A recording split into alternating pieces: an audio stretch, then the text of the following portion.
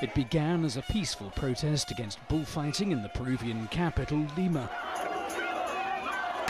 It turned into a fight between police and protesters outside the city's main bullring.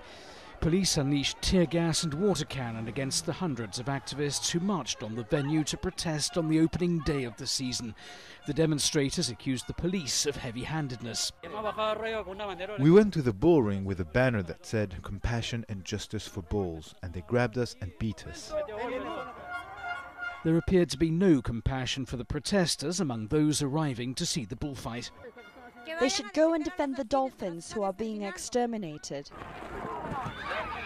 Peru's bullfighting season runs from late October to December.